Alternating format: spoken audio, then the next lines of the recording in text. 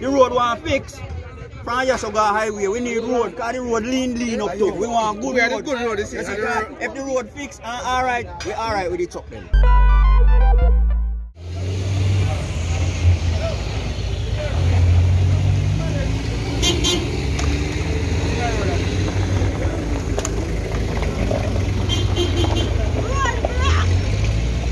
We are experiencing several different issues. The main reason is the dust. And the dust caused by the overloading of the trucks.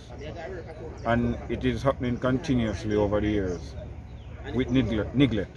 At some point in time, the quarry might use the tractors to clear some of the road, but when they do that, they damage the road and created more dust. So we are here now demanding that the road be properly cleaned off and wet on an everyday basis. How long have you been experiencing this issue? Years, but it wasn't so bad until the quarry get back in full working action.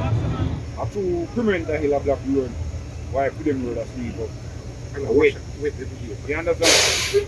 So like on this one now, come back and even around the corner they say no. I pay my little and that's around the corner. Yeah, man. So me I said then we are not nobody. No man, that's not it. I engage first of all the community to clean the entire set. But it's an area, if you realize, you know, when they clean, you know. Hold on, man. Me talk to them to do first. And them get no permission to clean. No man, they were supposed to come inside. When I spoke to one of them this week, they are arranging like our engagement to them is for them to clean the area. Not necessarily down there until going home. Around the corner, they have to clean, you know what I'm saying? We know that you mentioned that if I get complaint about it, no, I say no. I ain't even suggest something to you. Hold on, listen to me, hold on. If you say you have 2 men to clean up and 2 men clean up, because I see 2 men that clean up, them don't look like they're interested in this side of the road. All that. They're not interested in this side of the road. This side of the road, I'm walking. Yeah, so they know how I do something. But Mr. Henry, another thing. When I mean thing, you know, that it took them an overload. It took them an overload, and that is the main thing. If it took them no overload, then you don't have no spill over. They don't have no spill over, it took them an overload. Well, I will correct that from this standpoint. You guys overloading the truck. Somebody come into my 5 yard mile, you put 6 on it and charge it, and I speak. That's the current, yes. Somebody put 6 on it and it's the one yard drop off on the road. It causing bike accident, these cars fair whole break and slide around the light post. I've seen several accidents here since I've been here. They've been overloaded. No, they don't have no cover, they don't have no hand. Look at this. Look at this. I'm not responsible for the insurance. Look at what I do is whenever that they are properly covered before they leave the car. And that is not true. That is not true. Because when they are truck in the recent times that come over here. I see it another time. Yes. You have truck where 2 they want to live out in the store and chop on it over here. Make it look like him at a cover. What you in the store and chop on it, don't truck. That can't cover, man. I have to sign somebody inside the car. Monitor the truck to come up. Look on the problem. Look on the next example here. At the front end road that car. Look right in front of the car.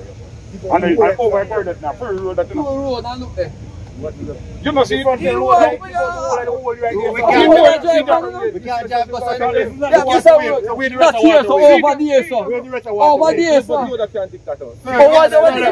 I know that dig up there and dig right up here on top of the hill too. Right there. Right on top of the hill right there where you stop water. And see the road, the front end road, the people that they're going to get up. Yeah, but you need to fix it. Yeah. I hear some taxi operators also speaking of damage. Yes, because when the trucks are overloaded and you pass in the truck, because the road is narrowing. But you know, a truck on a whole always drive as if the road is theirs. So when you're passing a truck, especially around a corner, and the truck lean, so when you pass in, all the material from the truck is dropping on your car. So sometimes the guys have to change all windscreen and all of that. Yes, man. We have cases where passenger have to stop and passenger sweep off. Maul off of them and shake off maul and before we can move again. That's something that happen regular up till now. Then that's a problem again where you can talk to them about before they left the quarry. When them load, the truck them driving on the right hand side of the road. At all times. Most of the time you meet them up. Not about bicycle can go through. Which is But problem. you Right hand side. But you have to understand, I don't feel for that. You also have to understand that the majority of Yeah, but you can talk to them before they leave the park. Few driver, you can call me skitter when we reach up there, so he want me to go over to the right and give him the left. Because most of you have to understand that when the road was originally constructed, the left hand side of the road is mostly dry path walls. Yeah, I understand. Right. Yeah.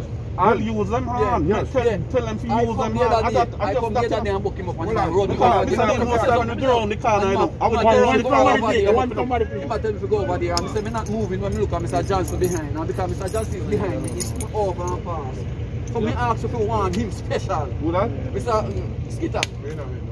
Skitter, him special. But listen to me. Yeah, man. Listen to me. Hold on. Listen to me. Listen to me. We're Aris. The other day I go over on the next side to make a truck pass. And you know what happened? The truck tip off. Be your stuff on the car. Alright. The whole of the stuff run over from the car. On the right, you must spit over. It'll come over. Everything run over from me. If you see me windscreen right now, be a that. Exactly. It's your business. And you're in the community, you have to work with the community people. I can engage them. Right?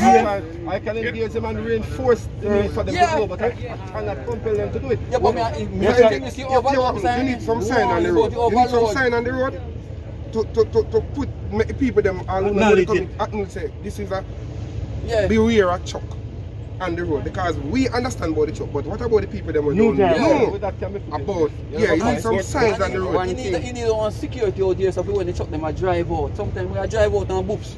We are drive out. And the whole brake they can't slide outside 10 feet down. I've listened, I've heard the concerns that both the taximen and the truck drivers. We know what the problems are and we are endeavour to correct them. We are in a tropical country. So you're going to have dust. Wherever you have a mal quarry, you're going to have dust. Right? And as much as we wet it, you know, I guess we can't do it as often as they would want us to have to wet it. However, we'll do what we must do so that we don't have a repeat of what we have here this morning. Would you mind stating some of those? No, we intend to wet the road and have people from our organization or from the community to help with the cleaning up of whatever spillage, and also to ensure that the trucks don't leave the quarry with excess material or uncovered, unprotected material.